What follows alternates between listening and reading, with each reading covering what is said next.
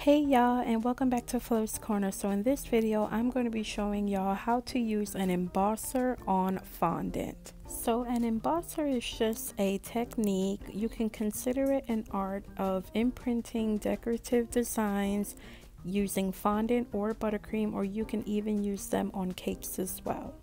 So today I'm going to use them on my safari jungle animals. So I have here a zebra, a giraffe, a panda and its baby, a lion, an elephant, a hippopotamus, a tiger, and a monkey. So first I'm going to start with the monkey first. I have some Wilton fondant here in natural pink and light brown.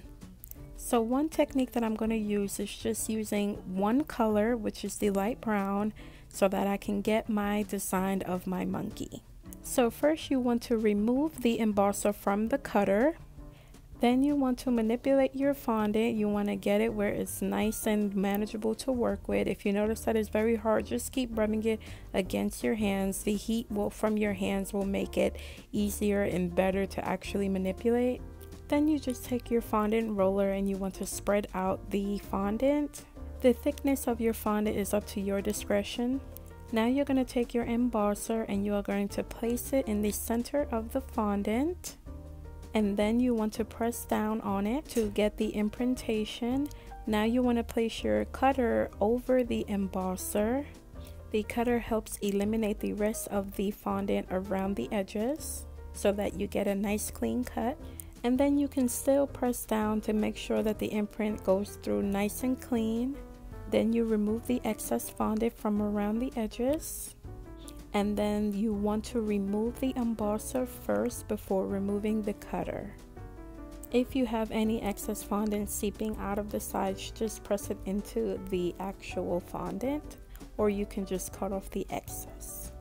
So this is another technique that I like to use with the embossers. Some of them come with indentations and little grooves that you can put other color fondant in. So for here, I'm going to take this natural pink and use it in the center where the monkey's tummy is and where the monkey's face is, because I know sometimes we notice that the monkeys do have two different colors in the tummy and on the facial parts of the monkey's appearance.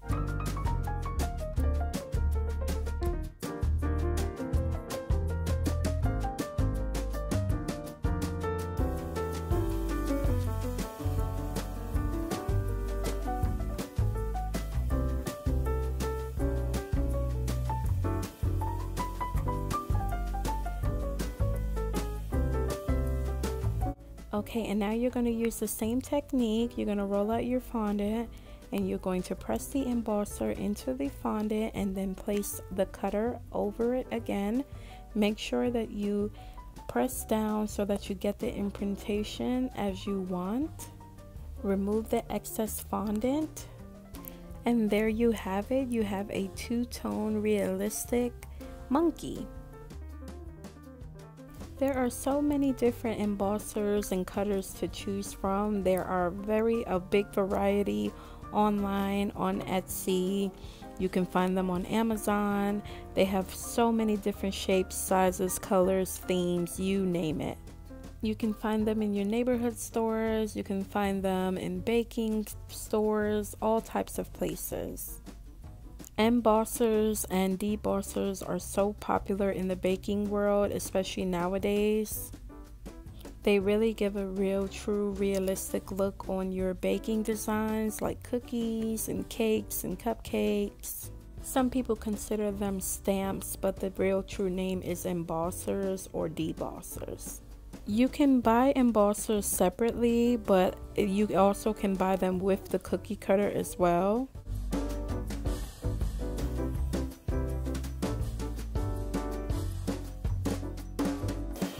So now I'm going to design the elephant. So I'm going to take some white fondant and use black food coloring to get the desired gray that I need for the elephant.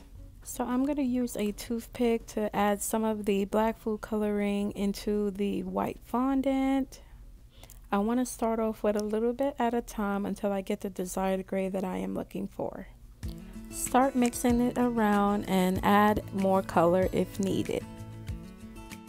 Once you achieve the color that you want, now you're going to use some flour or some powdered sugar to get the fondant to actually be manageable once again. This technique helps the fondant from becoming sticky.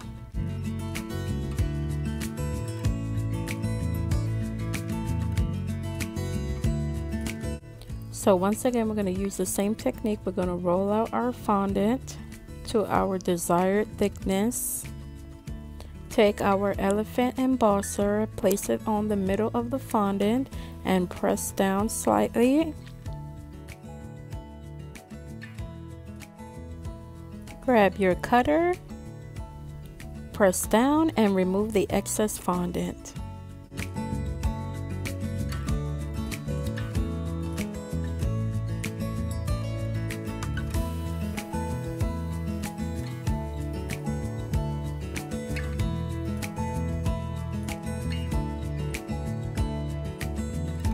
And there you have it, a beautiful little elephant.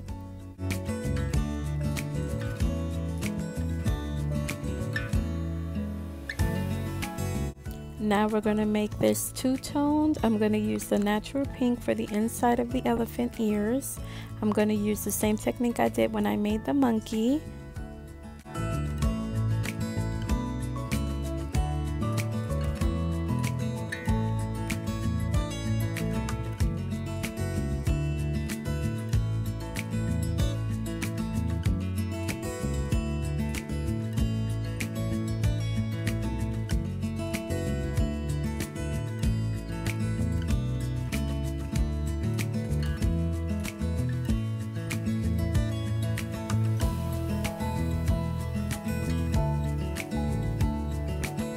And now we have our cute little elephant with the inside pink ears.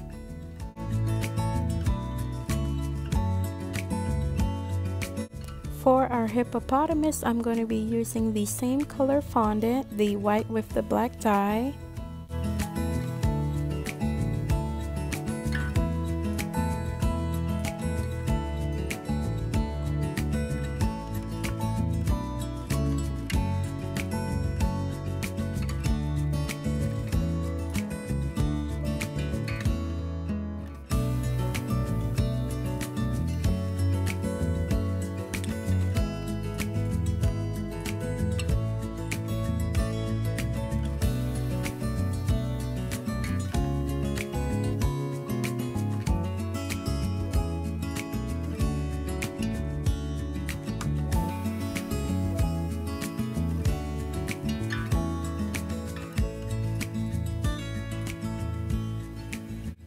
Okay, now on to the zebra. The zebra may be a little tricky because of the grooves of the stripes, but I will show you what I use. So I'm going to take some black fondant and I'm going to place it where the mouth area of the zebra is. I'm using my second technique to get the two-toned look. Excuse Bubby, y'all, he decided to put his little truck into the frame.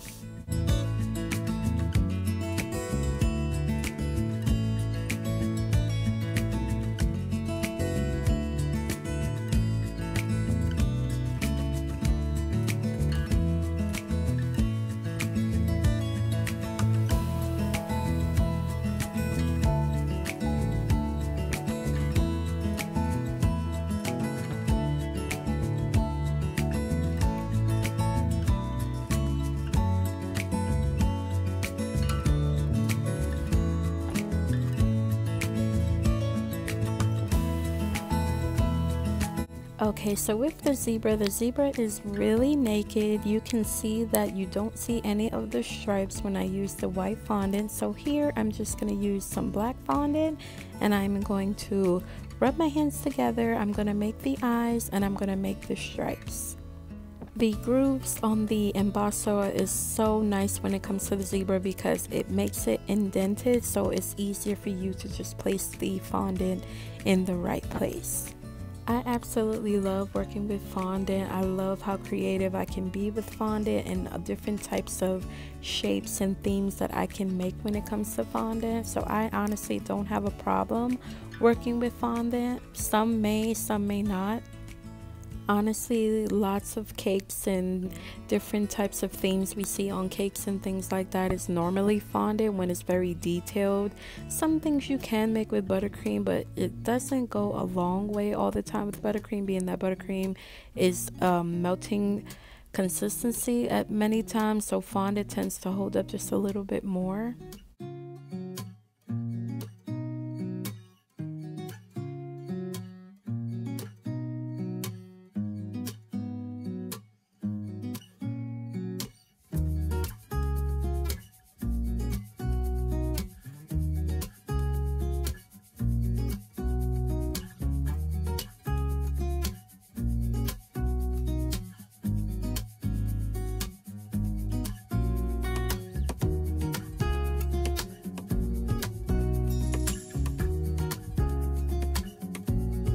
You can really be as detailed as you want to get your fondant toppers and your fondant pieces to actually look very realistic and come together very nicely.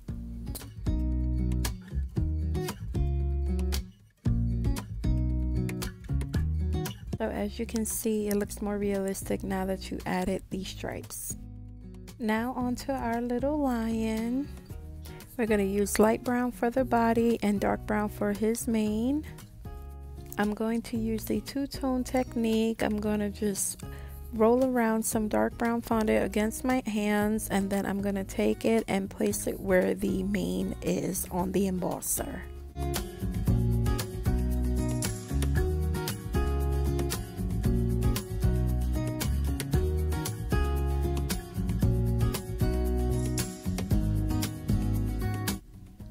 Here you can use your ball fondant tool to reinforce the fondant inside of the embosser. So here I'm just using this little tool to make sure that it's actually smooshed inside nice and clean so that I don't get any excess fondant on the outer side.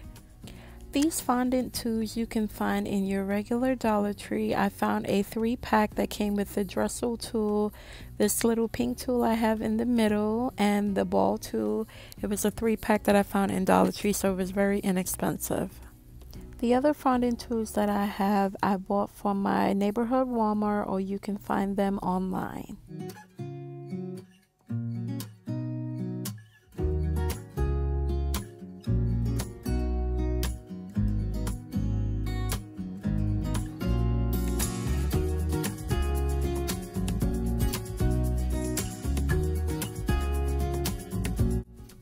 So I'm going to show you a quick thing that happens sometimes when you have an embosser.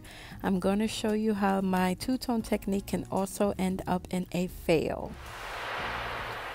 It can happen from you just not pressing hard enough, so that is a quick way to fix this. What I do is I just place the embosser back on the actual fondant, and then you push down a little harder, and then you remove it, and then bam, it's fixed.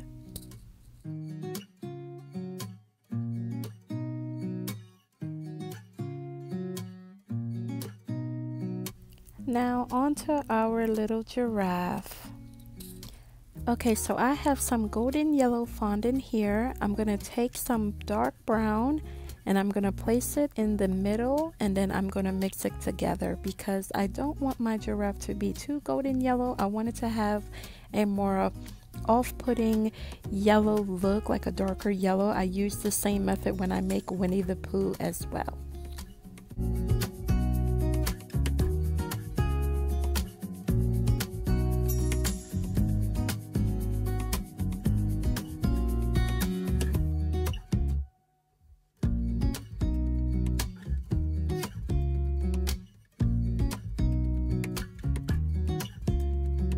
So here I'm just using the first technique. I'm just having a one color tone of this giraffe. Like I said, embossers are great because you can just keep it as one tone and it'll still look very realistic and very nice. But if you really want to make your fondant pop, I like to do multiple colors if possible.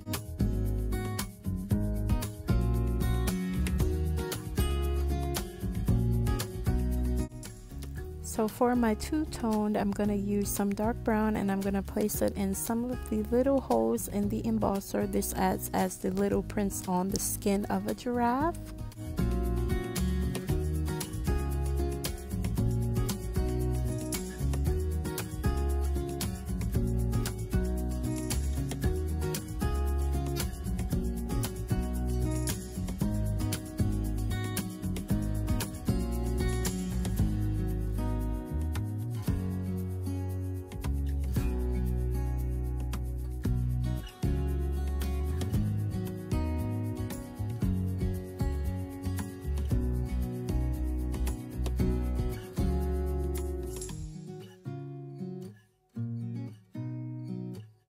And here it is, our beautiful little giraffe. And here we have our little panda, mama panda bear and baby panda bear. And I'm going to do the same thing with the two-tone technique. I do apologize, I didn't get to the tiger. I was going to do the tiger, but my little Bubsy had woken up from his nap, so I just finished off with the panda bear, and I'll get back to the tiger some other time. The tiger, I would have to do the same technique I used on the zebra with the stripes as well, instead of keeping the tiger naked. And how cute is mama and baby bear. And here are all the designs. You can use these on cookies, you can use these on cupcakes, cakes, anything. I hope this tutorial helped. I hope to see you in my next one. Bye!